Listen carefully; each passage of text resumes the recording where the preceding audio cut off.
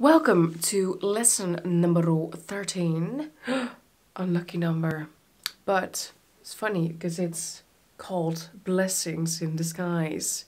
Now, I believe that this whole life is a blessing in disguise.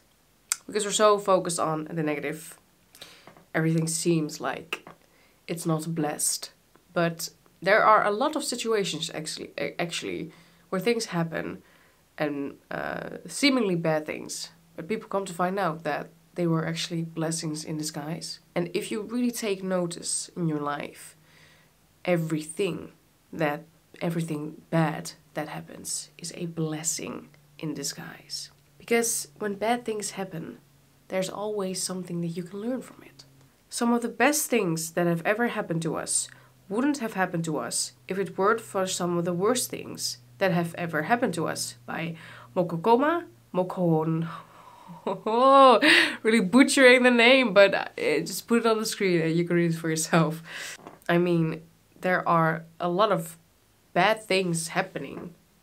Oh no, bad things happening. We're just here to suffer on this earth and everything around us sucks and there are wars and there's racism and inequality and I stubbed my toe again and everything just is falling apart around me. Yeah, that's what it seems like. But that's because you're attracting it.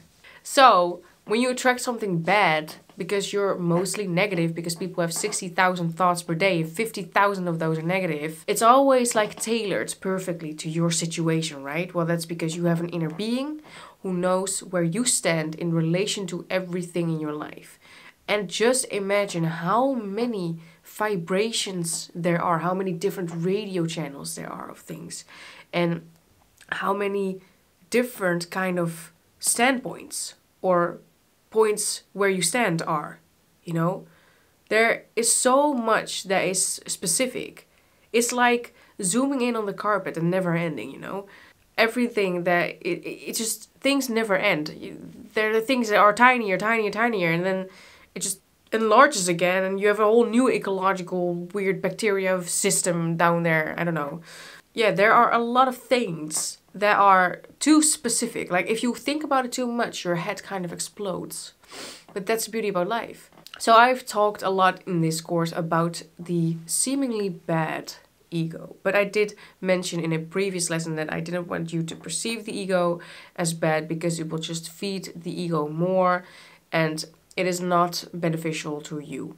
But maybe it is even through the ego that we are able to perceive all of this. Because I don't know who we were, what we were, before we got here.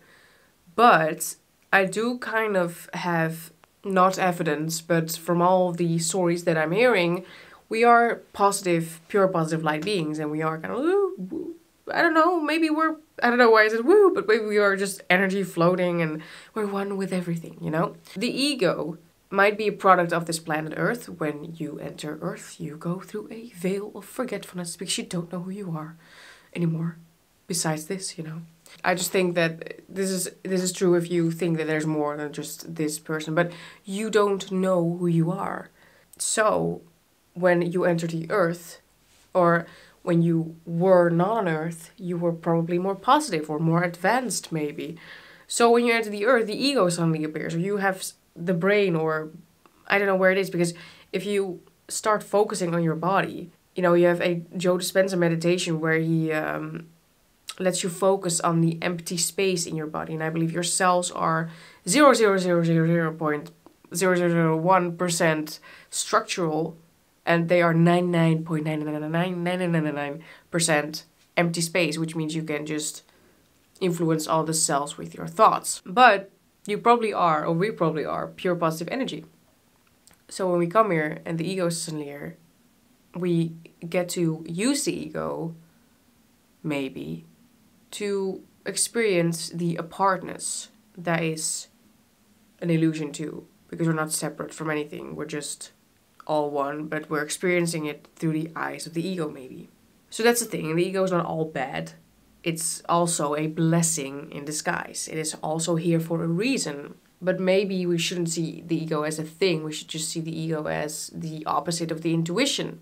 And that is in itself, it might be a negative thing, but I believe that it's just, you're just downloading things, aren't you? You know, when you watch TV, when you hear people, your brain or your subconscious mind is downloading those things, and the ego might be the negative thing that is only here on earth, uses that in order to fight against you, or to, maybe it's not all bad, you know, maybe we're just taught to be negative from a young age on, and that everything sucks. So we have trained the ego ourselves. Like, I'm not scientific enough in order to explain this, but I do have my own theories, and I want you to form your own theories as well. What I'm saying is, it's a blessing in disguise that it's here, because we learn through negativity, we learn through contrast. And I believe that I even watched a man talk about his near-death experience, that he was almost dead. He went to the other side, I guess. And he met with some beings there, and they talked to him. And I believe the beings said to him, and this really stuck with me, that even on your worst day on earth, we would trade with you instantly. And that's because they would rather experience something, even if that something is really bad, instead of not experiencing anything at all. So that's a really beautiful message that you can take away with you. So know that you are not here to suffer. You are not here to struggle or to have a difficult life. You have just identified with that which is negative, and you are used now to identifying with it. You are addicted to the emotions. As I said in the last lesson with the quote from Joe Dispenza, we're addicted to our beliefs, we're addicted to the emotions of our past. You're just used to identifying with them. Because even if the world will seem very unfair in its negativity, it is always teaching you something.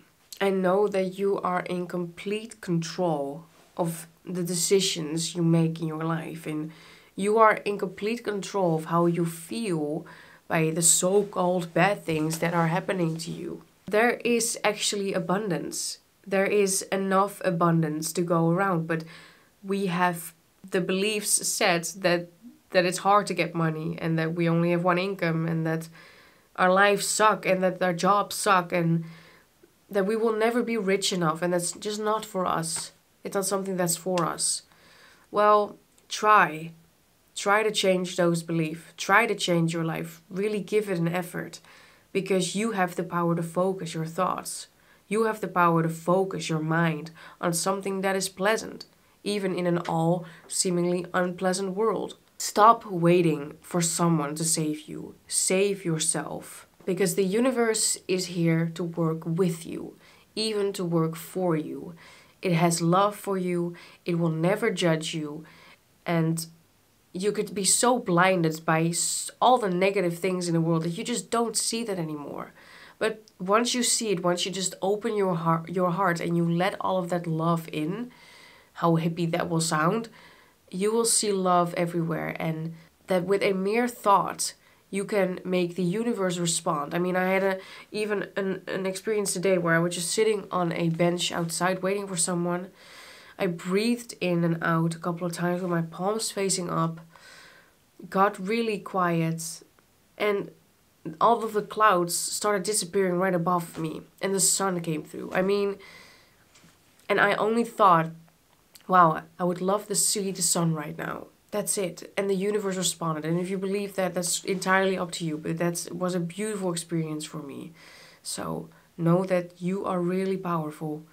And you have the energy inside of you to create worlds. But you have been focused on a negative for the longest time. And I get it. Because we all are. Okay? We all are.